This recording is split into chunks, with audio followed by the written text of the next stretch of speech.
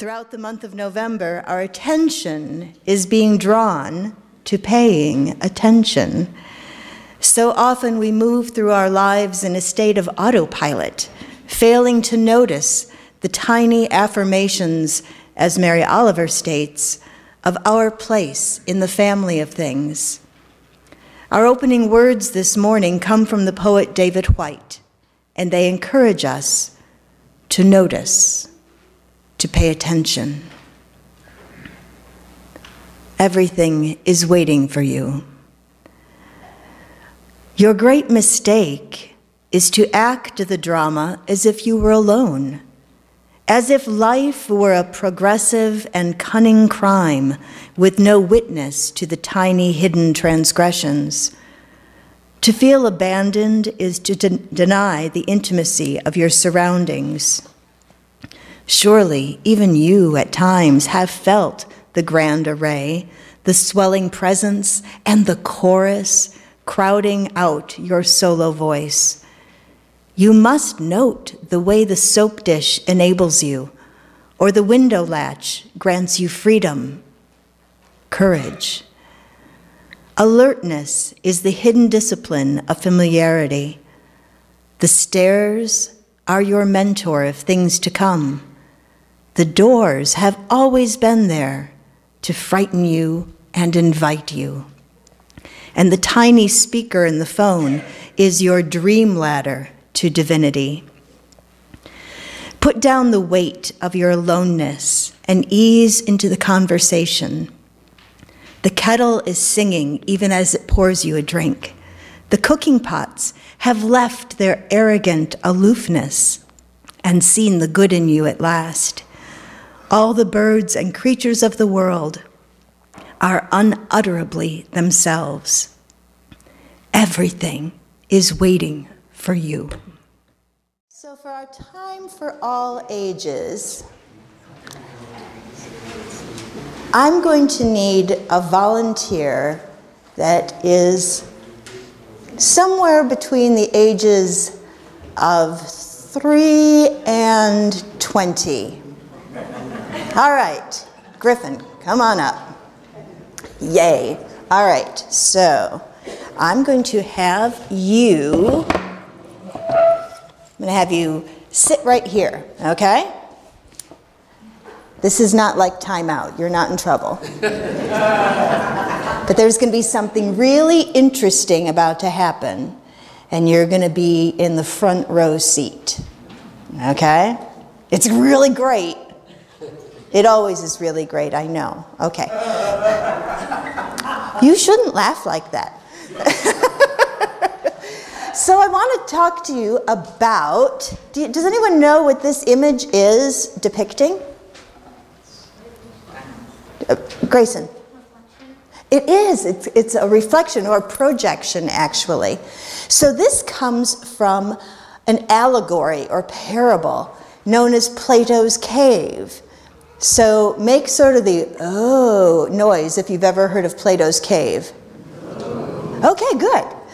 Some of you are just pretending because the person next to you was making noise. So the allegory of Plato's Cave, the character, one of the main characters is Socrates, okay? That's also a name that you probably know. Make the sound. Oh, very good. I knew it was a learned group. So there is this story of a group of people who, for whatever reason, have been basically imprisoned in a cave.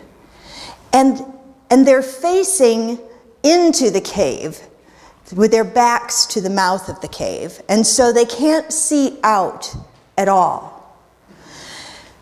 And it's actually kind of a twisty cave, and so even if they turned their heads, they still couldn't see out. They're deep enough in the cave, in the dark, and they're seated in chairs, just like Griffin is, only they are tied to the chairs. I will not tie you to the chair because we're friends.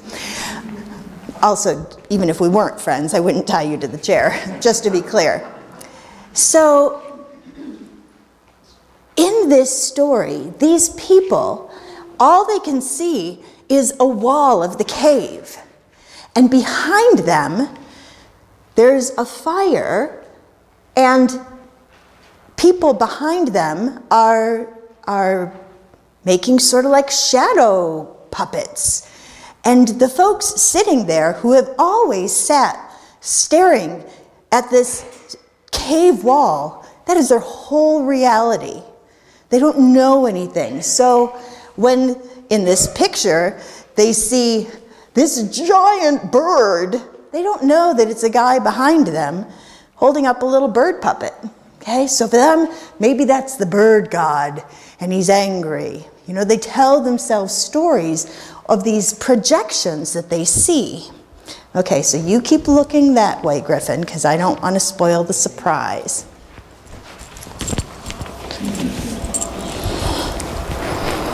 So imagine, if you will, that everything that you see in this projection goes from being sort of wonderful to sort of, where'd it go? Scary.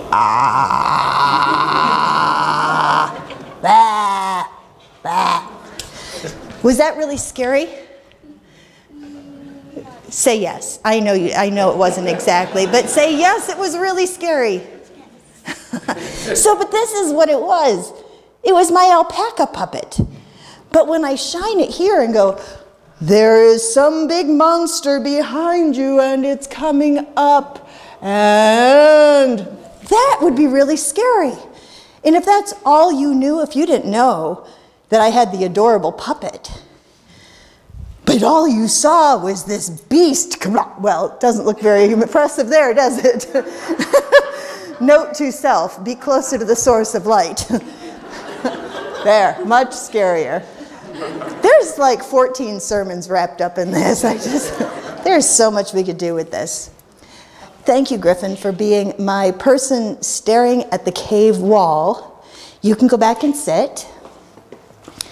So why am I telling you, will you do that? Thank you, Emma. The story of Plato's cave. You don't have to guess, I'll tell you.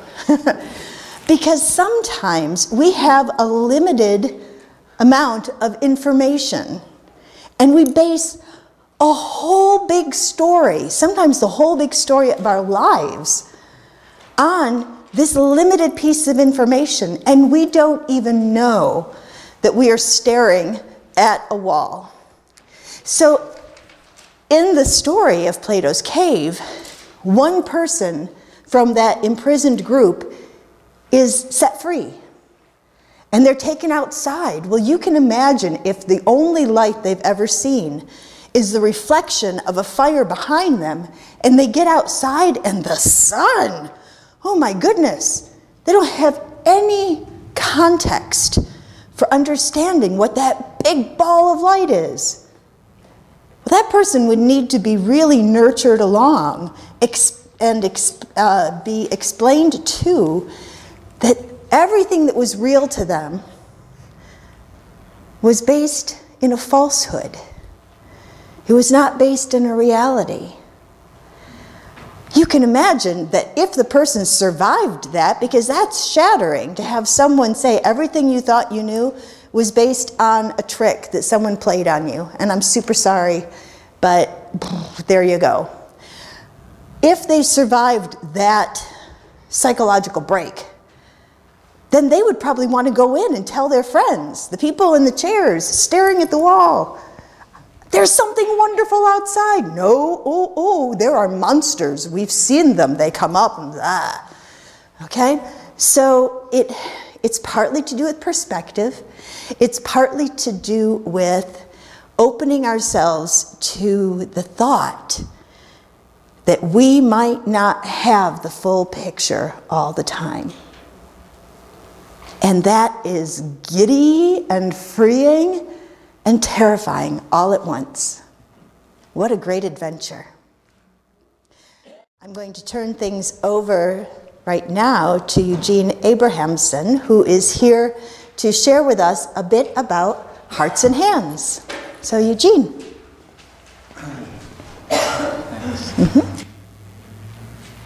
Good morning.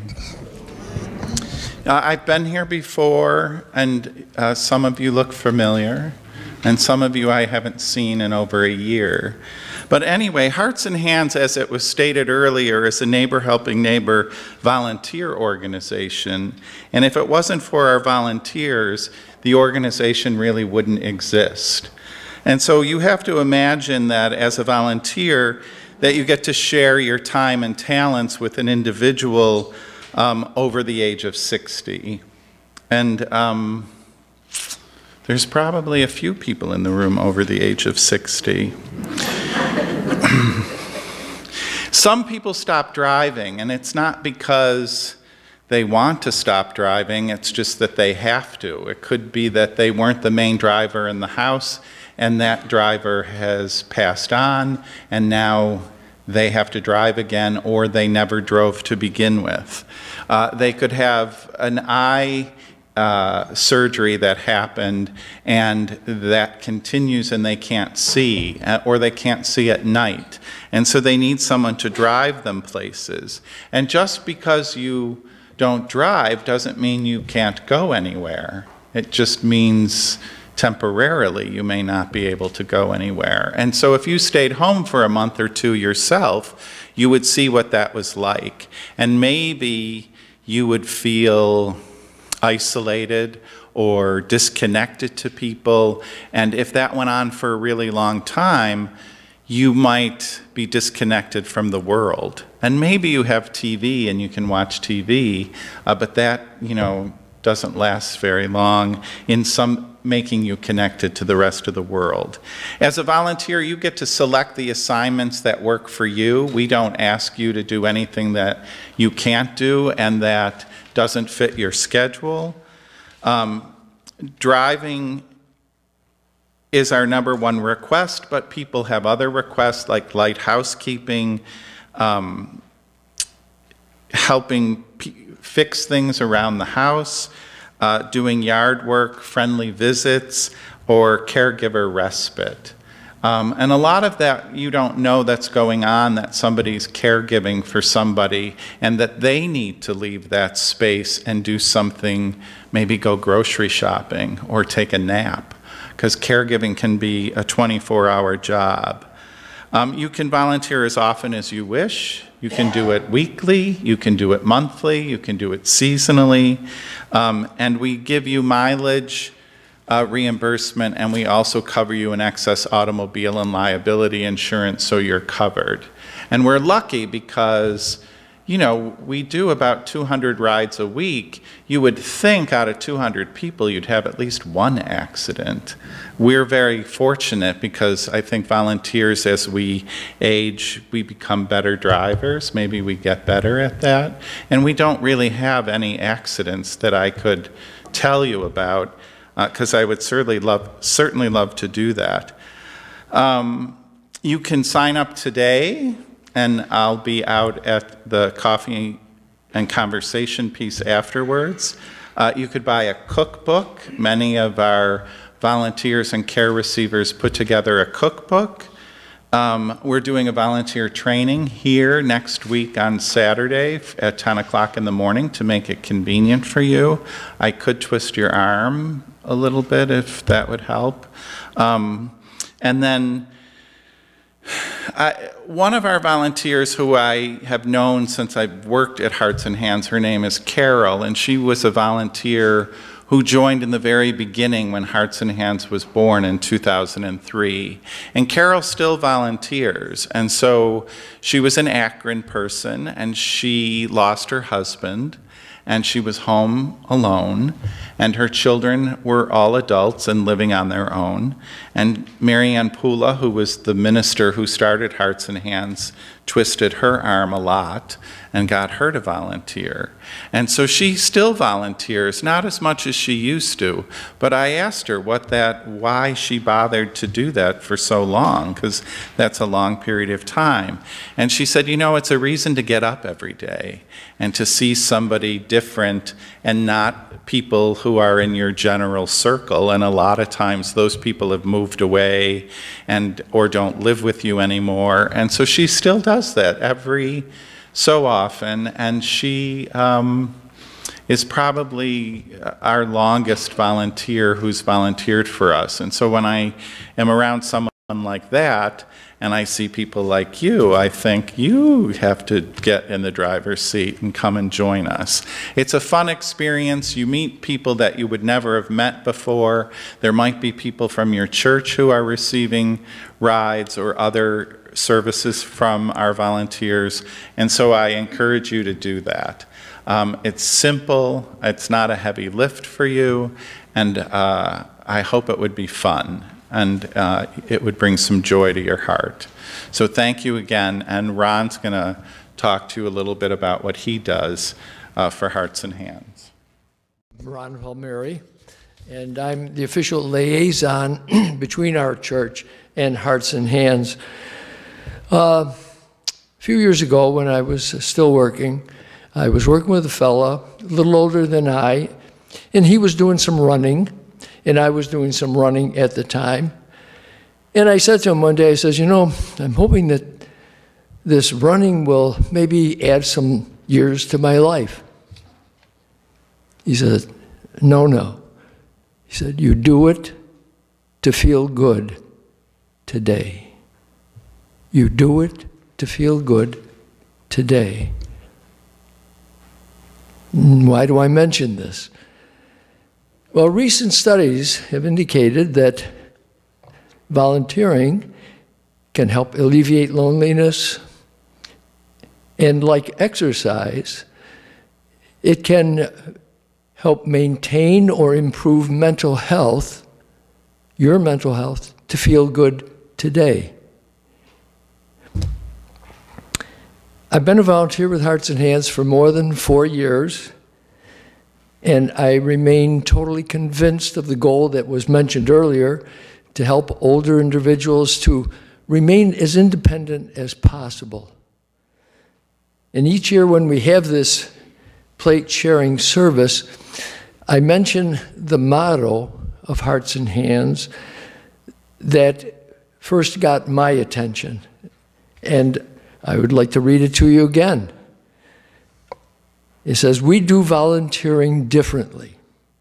Set your own schedule, accept only the assignments which fit your schedule and interests. We handle all the arrangements.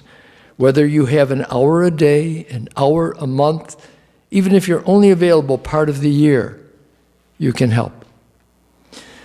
As Eugene mentioned, this Saturday in the Channing Chapel at 10 o'clock, we're going to have training to become a volunteer. It takes about an hour and a half to complete the training, and after you complete the training, you volunteer only if and when you want to do so. And also, like Eugene mentioned, we'll be available in the Emerson room after to answer any questions if you want to sign up for volunteering. For the plate donation today, I ask you to be generous for this most worthwhile program. And to remember, volunteering with Hearts and Hands and your donation this morning will help you feel good today.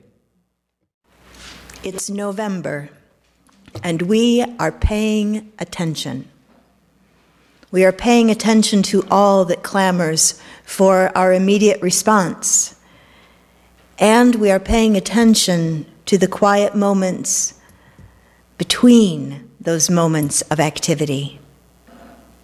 We are paying attention to what is going on outside of us and inside of us, the depths of us.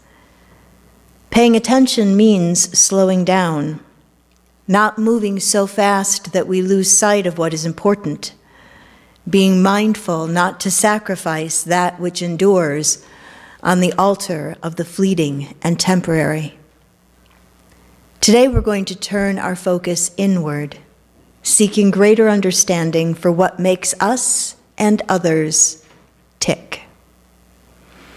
To help us look inward and ultimately outward, we will be turning to the wisdom of James Fowler, a seminal figure in the field of developmental psychology, particularly around ethics, faith, and moral development.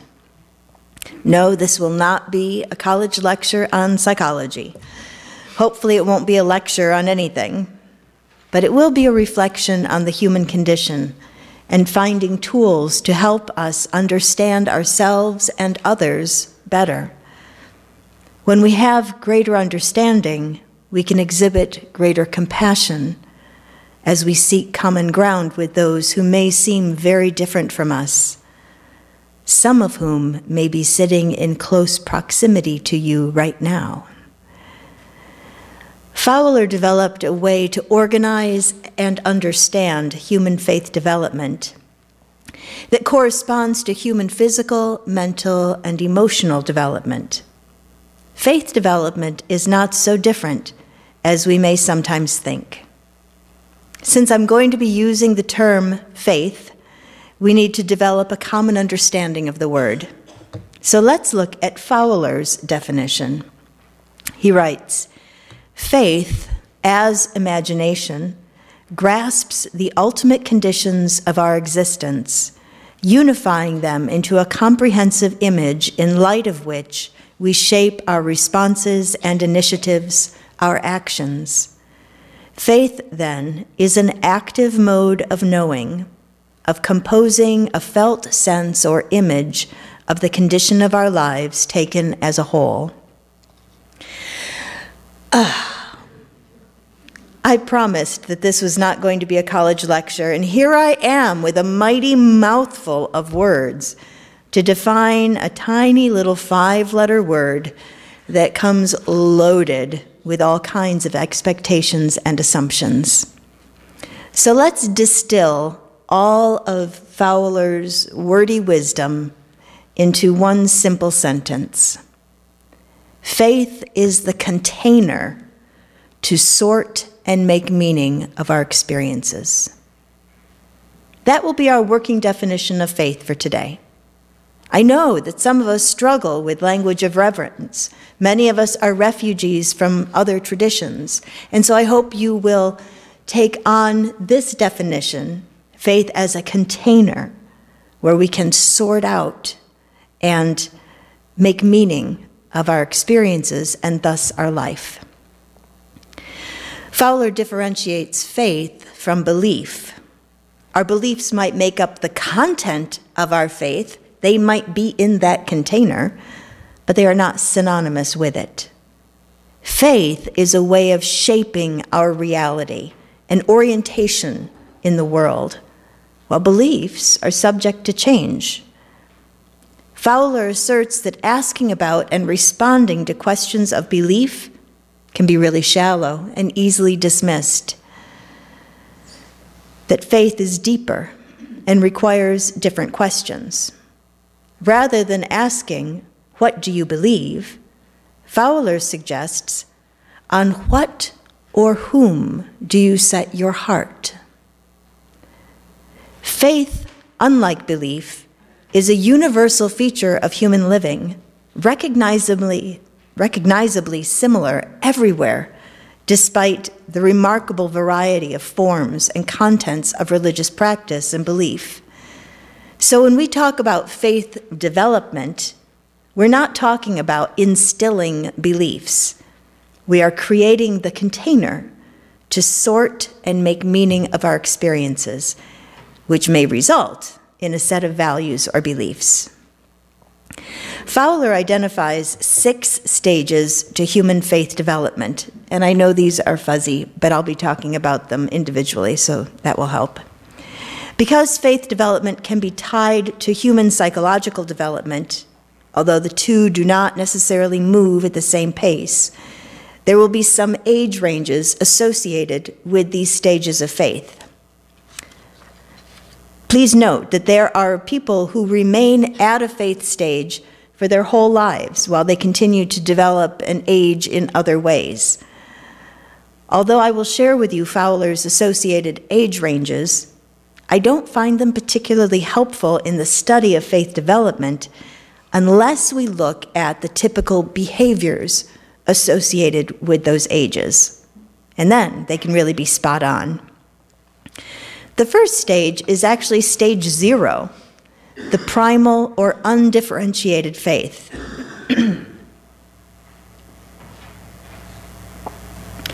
This corresponds psychologically with birth to about 2 years old. This stage is characterized by an early learning of the safety of the environment. For example, warm, safe, and secure, as opposed to hurt, neglect, and abuse. If we experience our world as trustworthy and safe, then we experience the universe or the divine in that same way. If we have negative experiences of neglect and harm, we interpret the universe as being an unsafe and potentially malicious place. Stage 1 is intuitive, projective faith, and it corresponds with the psychological development of ages 3 to 7.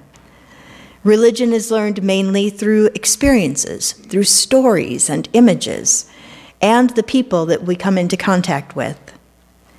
It's because of this correspondence between psychological development and faith development, both communicated through and influenced by stories, that so many faith traditions concentrate on stories and building familiarity with the characters in those stories as we teach our children in that age range, 3 to 7.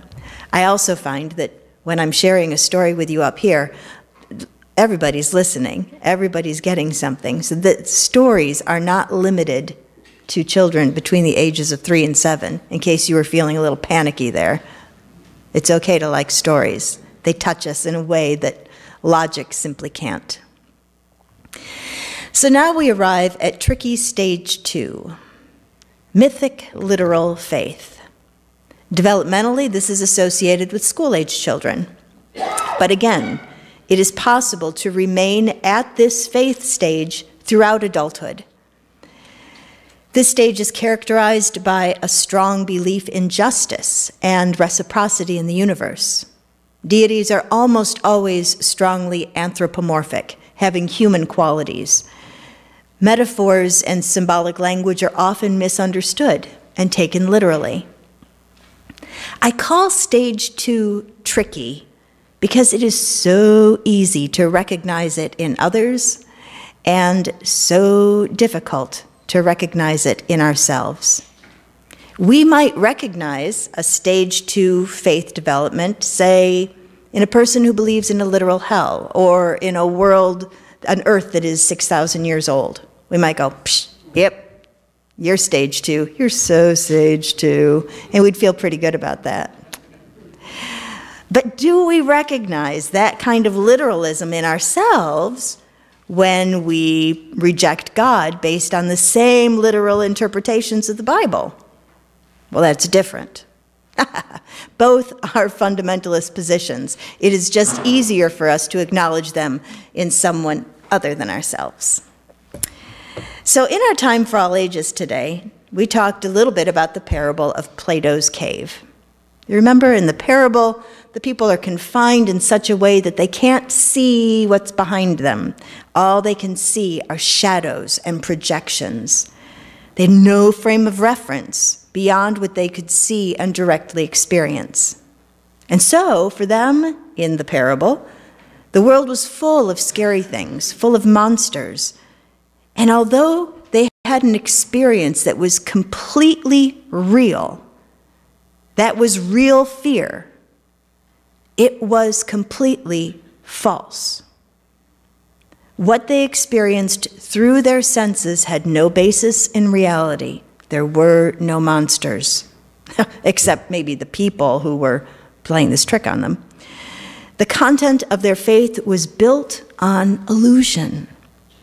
In this parable, Socrates, who plays the role of the teacher, a fitting role, supposes what would happen if one of those imprisoned was set free, shown the truth, and what a shock that would be to their system, and how much patience it would take to bring that person into accepting a different kind of reality than what they had experienced. That anger and fear that could be part of that process is something that we see in fundamentalism. No matter what the content may be, the content can be sacred or secular. Fundamentalist believer, fundamentalist non-believer. They're both fundamentalist ways of thinking. And the experience of being shaken away from that certainty of belief is the same, no matter what the content of those beliefs may be. And that experience is not just difficult, it is shattering. So, the third stage. The third stage of faith development is known as synthetic conventional faith. Isn't it nice that these are such memorable titles? What does this even mean? This is associated with adolescence, roughly age 12 to young adulthood. This stage is characterized by conformity to religious or non-religious authority and the development of a personal identity. Any conflicts with one's beliefs are ignored at this stage due to the fear of threat from inconsistencies. So let me give you an example. We're in stage 3. The truth is the truth. If you've ever seen the bumper sticker, God said it, I believe it, that settles it, that's stage 3, just to help you have a sense for that. I was a solid stage 3 when I entered young adulthood. As many of you know, I went to Bob Jones University for the first semester of my freshman year of college. At 17, I was what you might call a Sunday school scholar. Well-schooled in both Hebrew and Christian scriptures, had lots of stuff memorized, and very comfortable in my faith as a beloved child of God.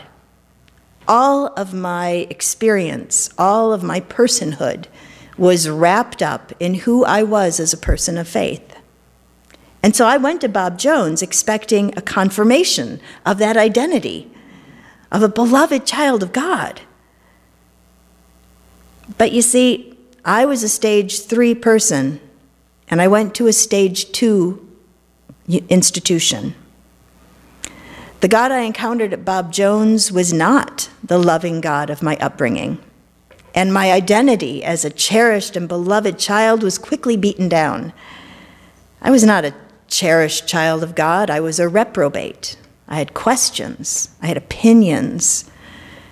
And when I could not reconcile those roles or those understandings, I knew that I had to leave or lose myself.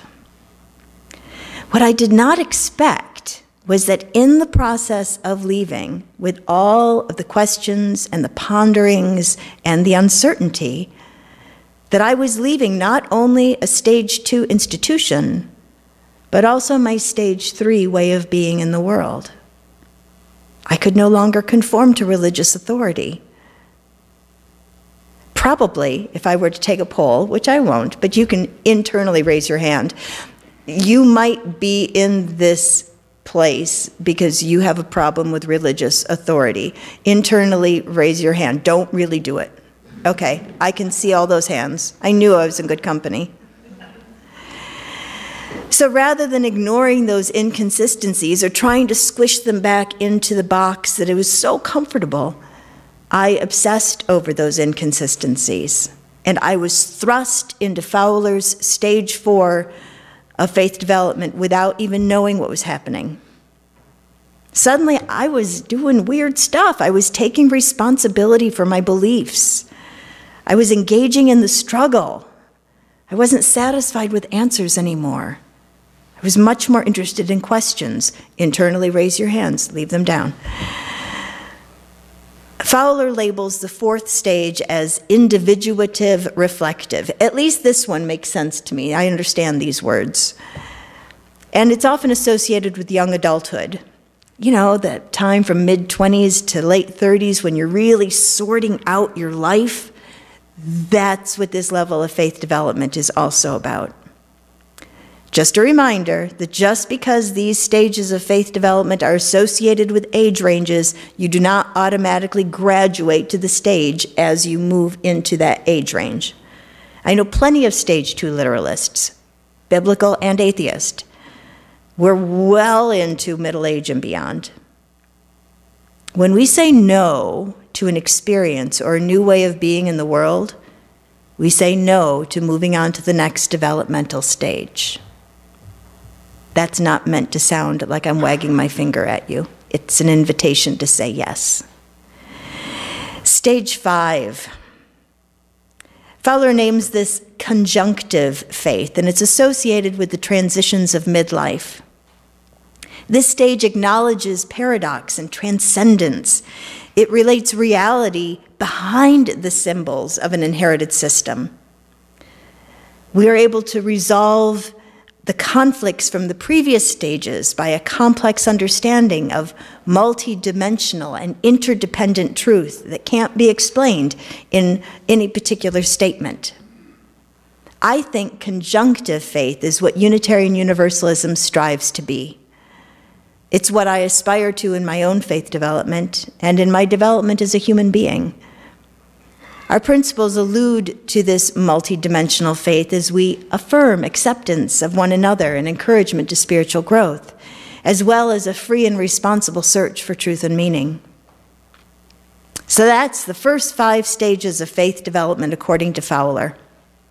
But there's a 6th. Fowler calls this universalizing faith. We might refer to it as enlightenment.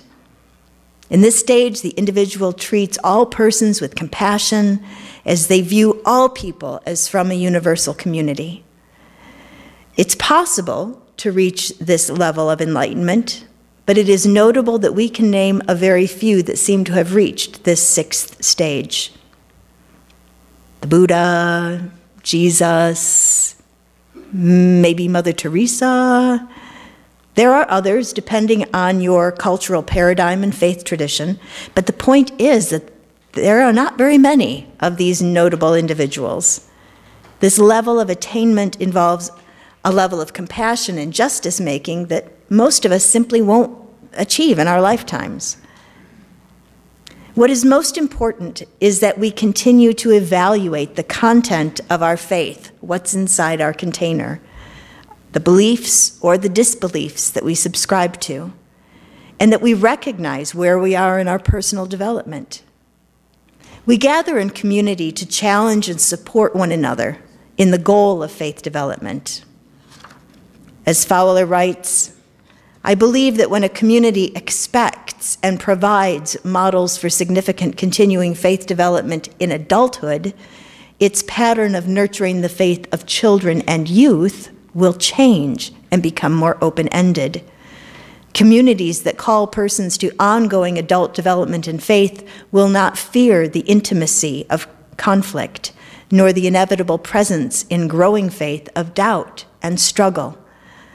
A faith community that provides for the nurture of ongoing adult development in faith will create a climate of developmental expectation. It will provide help for people in naming and clarifying the shape of their callings and challenges in the community and the wider world at each stage of their faith growth. As the self-appointed translator of Fowler's love for words, I will translate this to, we love you as you are, and we will love you into becoming the more you can be. Today we are paying attention to our own faith development, to the container where we sort and make meaning of our experiences. And if you were paying attention to Fowler's words a moment ago, you heard that the quality of faith formation that we do with our children is directly related to the expectation that adults engage in their own growth and that the church provides those opportunities. I wonder, do we have an expectation for that kind of faith development? It is one of the goals of my ministry with you that we become that kind of community, a community that engages in opening to the ideals of Unitarian Universalism as a stage 5 faith, with the recognition that we are part of an interdependent web, a community that affirms and promotes each person's free and responsible search for truth and meaning, no matter what age or stage of development. If we do that, if we lift up the expectation that everyone is on a journey of faith development, and that as a community we will lovingly create opportunities to grow our souls, I believe we can begin to build the bridges that can be inclusive and expansive and provide us the courage to live into our greatest potential. And as always, when I say something that is that profound, we should sing about it.